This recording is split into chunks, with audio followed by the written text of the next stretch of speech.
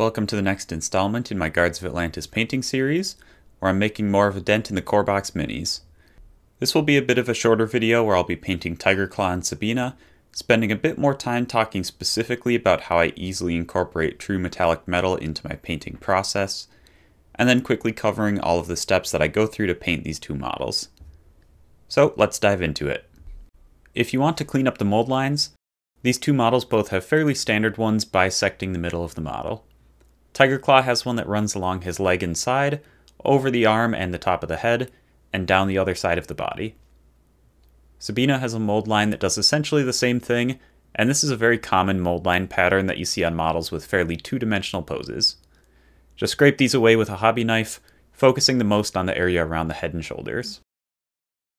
To start things off, I'll be following my usual process, doing something fairly similar to the very popular slap chop method, and all that means is that I primed the models with a medium gray color, dry brushed them white, and I'm going over that mostly with contrast paints to get a fairly easy but striking result.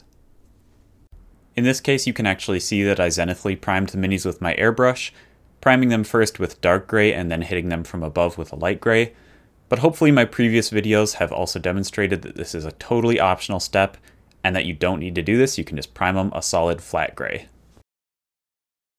The way I often paint metallics in this process is one of the things I've been asked to talk about a little bit more. I've noticed a number of the Guards of Atlantis minis have a decent amount of metal surfaces on them, whether it's armor, armor trim, weapons, or just random bits and pieces. I've shown this off before in the video where I paint Misa the Samurai, where I like to paint all of the metal bits on the model before anything else with metallic acrylic paints, and then go over these with the same contrast paint that I use to block in the rest of the colors on the model. I really love the result that you get from this. It shades the metal color down nicely, and I think that the thing that makes painted metal colors look great is having some metal look dark or shadowed. For example, look at some of these real-life objects. You can see that some of the metal looks very bright and shiny, but unless the lighting, viewing angle, and the type of metal are all specifically making it reflect only very light colors, most of the metal will actually look somewhat dark. My opinion is that having darker shades on your metals does two great things. First, it lets the bright highlighted parts of the metal stand out even more, and then second, it makes the metal surface look like it fits in more with the rest of the mini. So that brings me to how I've been painting metals recently with my contrast paint method. As you've seen me doing while I talk, I paint the metal colors before anything else, and it's totally okay if this isn't perfectly neat or spills over onto a different surface a little bit. You can clean it up with some light gray again if you want to, or just leave it be if it's not too egregious, since the contrast paint we apply later will do a pretty good job of hiding any mistakes. Then I pick out the contrast paints I'll be using on the model, and I start using them to block in all the colors on the mini. Given my paint choices and where I plan to put them, I choose one of the contrast paints to be the shade color for any given metal color. In this example for Sabina, I decide that the brown color I'm using as a shade for her coat will be a great color to shade the gold metals as well. As I'm applying contrast paint to the model, when I get to the chosen color, I paint it over all the metals as well, as if they were any other regular surface on the mini. As a quick side note, try not to use a contrast paint that is too thick or opaque for this. This is one of the reasons I try to avoid the Games Workshop contrast paints and prefer something like speed paint, since some of the GW contrast paints are pretty strong and opaque colors, and others are really thin and not very opaque, and you just kind of have to guess at which one will be which. You can always thin down the paint with a bit of medium, but I like that speed paint, and the few express paints that I've tried so far, are a lot more consistent in their thickness and opacity. You might be wondering how I choose which metal colors should be shaded with which contrast paint, and there honestly isn't really a magic technique that I use. I just choose something that I think will either look cool or be convenient. For example, after painting Misa's armor trim gold, I covered it with the same purple that the rest of the armor was, because that was way easier than trying to pick out the trim with an entirely different color. For Sabina, shading the gold with brown also made a lot of sense, and same with Tigerclaw and shading his silver colors with black, since I was already using that on the black cloth around it. In general, you can shade silver or steel with just about any dark or somewhat cool tone. Anything like black, dark gray, blue, purple, or even a dark green would look good. You could also pick a brown color if you want to make it look dirty, or an orange or reddish color if you want more of a rusty armor look. If you're shading gold or copper, brown or sepia colors of course are the go-to, and most flesh tones actually work fairly well to shade gold with.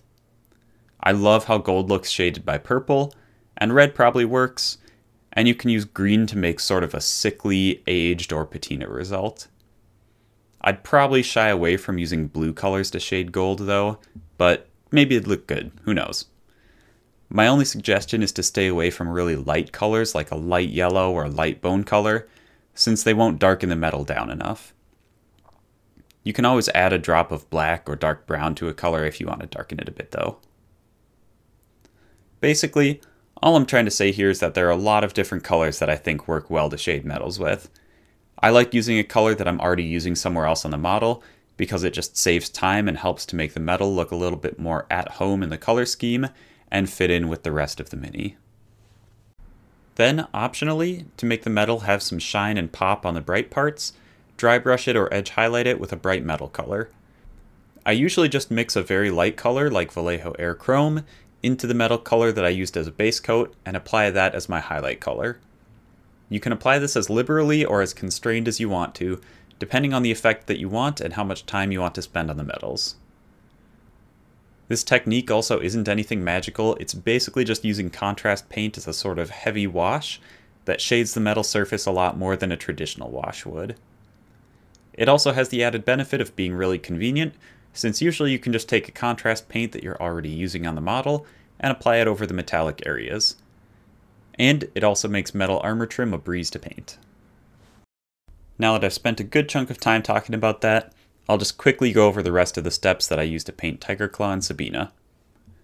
For Tigerclaw, the sculpt is a little bit different than the card art, so we have to make some interpretations on what things should be what color. I paint most of the cloths with a slightly thinned down black, and use this color to shade the silver as well. I apply a big thick coat on the cloth, but I try not to slop too much of it onto the larger metal surfaces like the sword blades.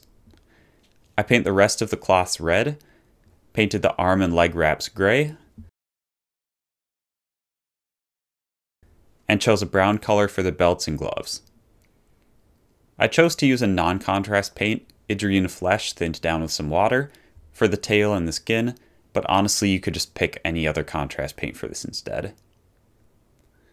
And while all those paints are drying, I painted the base with my old reliable Vallejo Model Color Khaki. I thinned down a dark brown paint and applied that as a wash over the whole base, but you could just as easily use something like Agrax Earthshade. If you notice the red from the cloth bleed too much onto the base, try to wick it away with a brush before it dries, or just paint another layer of your khaki color over it. I think this is a really good point to stop at for a nice tabletop standard model, but as always I'll be pushing it a bit further, and I encourage you to try out at least one or two of these steps if you're feeling up to it. I first decided to make the skin look a bit more interesting. I highlighted up in a few layers by mixing some tan into my original skin color, and highlight the tail and ears slightly differently, mixing in a desaturated orangey brown color instead to make them look a little bit different than the skin.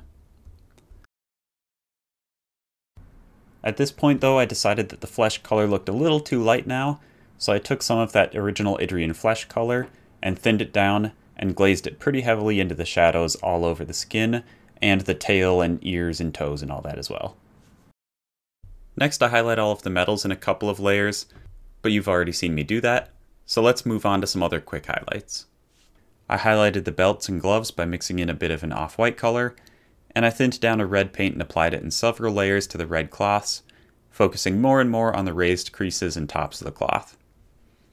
I mixed a bit of orange and an off-white into this for highlight color, just try not to use too much of the off-white. You could dry brush the red cloths instead, but I was worried that this would get on the black cloths around these parts of the model, and I didn't want to risk having to correct that.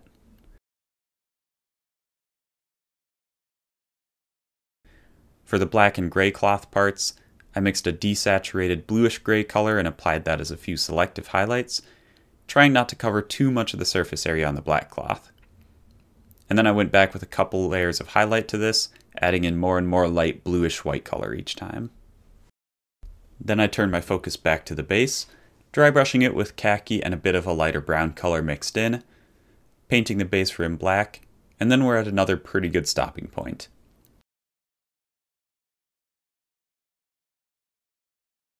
I went on with a couple of extra steps even beyond this, painting some fun yellow cat eyes by painting a white eye, then putting yellow over that, and then dotting in a large black iris. As always, I tinker with it a little bit and have to do some cleanup on the area around the eyes when it's done. I add a little bit more shading to the black cloth as well, but just make sure you varnish before doing this, just to make sure that the speed paint doesn't accidentally reactivate. And that's a painted Tigerclaw. I think he looks really cool, but I do feel like he's held back a little bit by the somewhat lackluster sculpt. His card art is really awesome and dynamic, but the pose that the mini has is very two-dimensional and looks a little bit like a gingerbread man.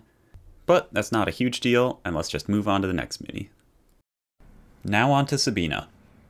I already showed that the first step was painting the tassels, buttons, and sword hilt gold, so next I mix up a medium brown color that I like and paint the whole greatcoat with this, also using it to shade the gold like I mentioned before.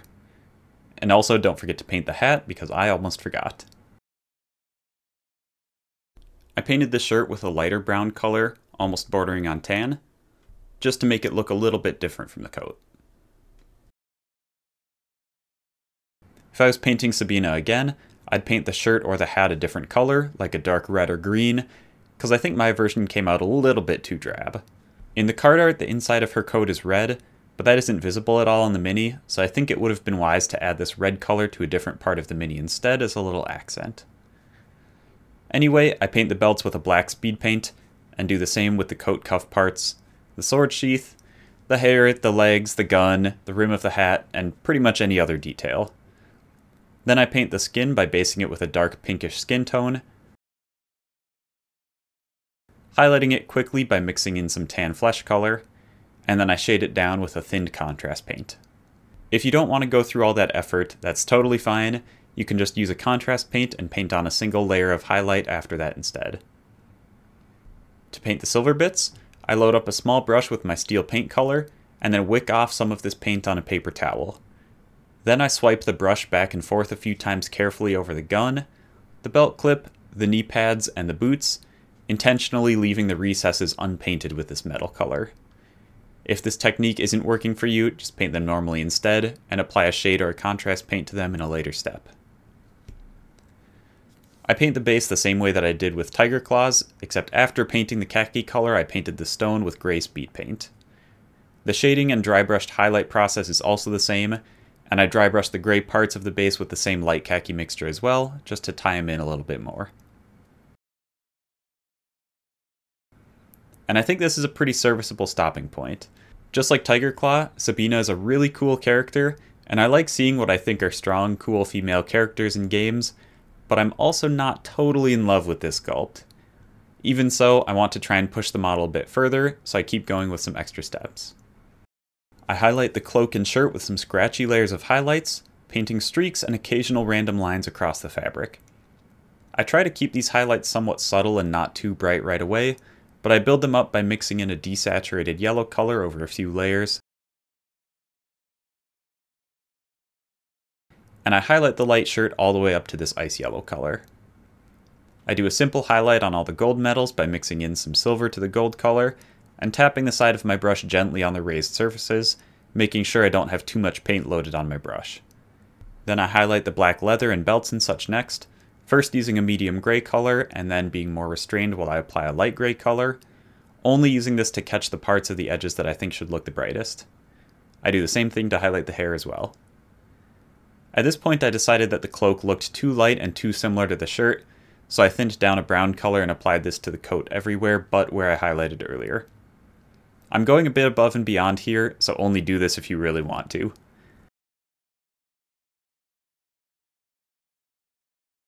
I also painted in the eyes, first with a white horizontal line for the pupil, and then a black vertical line for the iris, cleaning up the skin around the edge of the eyes if necessary to get that nice oval shape.